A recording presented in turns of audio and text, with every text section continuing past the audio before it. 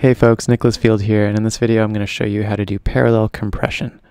So parallel compression, otherwise known as New York style compression, is simply a technique where a compressed signal is blended with a dry signal to whatever percentage you feel sounds good. Generally it's around 50%. So this means you have a parallel signal being processed with the original, okay? And that sort of applies to any sort of parallel processing terminology that you would encounter in mixing. Let's look at Ableton here and see how to do this. So I've already stacked together some random drum loops.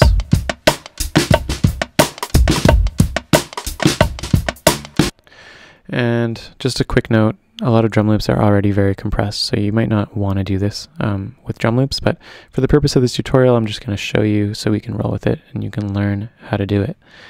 The next thing you do is right-click and go Insert Return Track, and this will populate a return track over here on the right, and then you simply add in any compressor that you want in that return.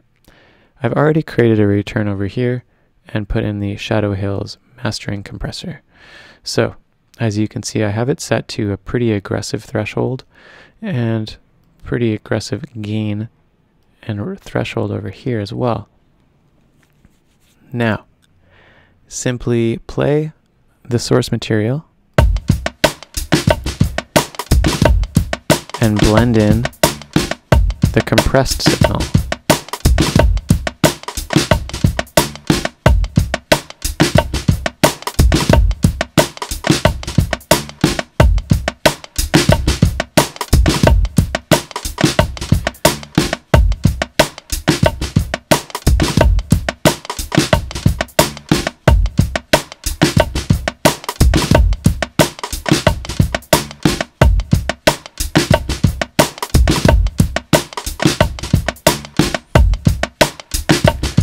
And the key with parallel compression is really oftentimes really slamming a compressor, and then that way you can add it in more subtly later.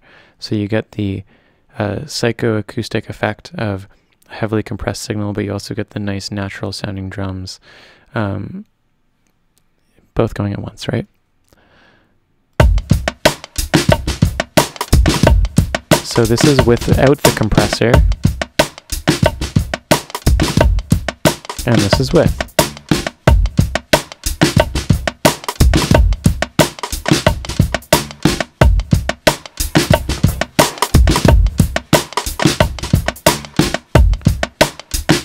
And as you can see, you can of course vary the amounts of compression on different signals. So if you really want some heavily compressed overheads or some really compressed toms, you could apply more by just engaging more of that wet send. Okay, now that's it for parallel compression.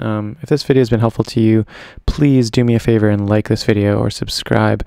I'm always creating tutorial videos, demos, and content relating to audio engineering and mixing more generally. So thank you very much.